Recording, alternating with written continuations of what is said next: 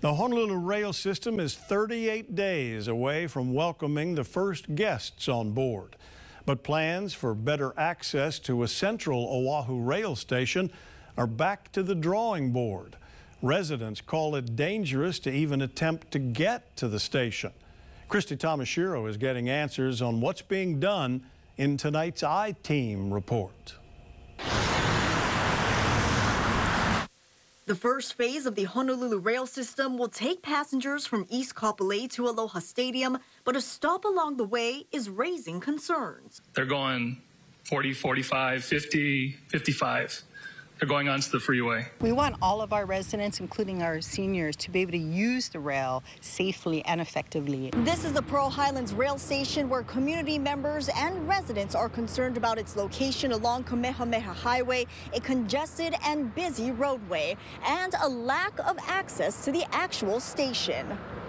In order to get to the Pearl Highlands rail station, you'll have to cross two-way traffic on Kamehameha Highway using this crosswalk, but once you get to the other side, you'll have to walk on a narrow sidewalk. That makes it unsafe for my neighbors, for me, for residents throughout our area. And we're going to have a lot of people using it from Waipahu and Mililani as well. So it's beyond Pearl City. And we need that to be done in order for it to be safe.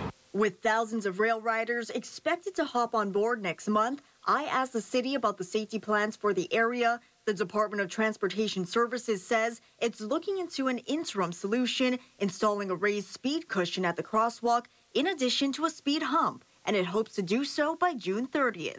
Even longer term, DTS has already applied for federal funding to ultimately fund a elevated crosswalk or elevated one that, candidly, that those are years away. Area council members say the short-term solutions might not be enough. I'm not even sure if the raised crosswalk would actually address the issue right now to make sure that nobody gets accidentally hit. Those are issues that we will be, addressing, and we're going to watch all parts of the system, but that one is particularly on our list. City and state transportation leaders will have a meeting this week to discuss possible solutions. Christy Tomashiro, KH12 News, working for Hawaii.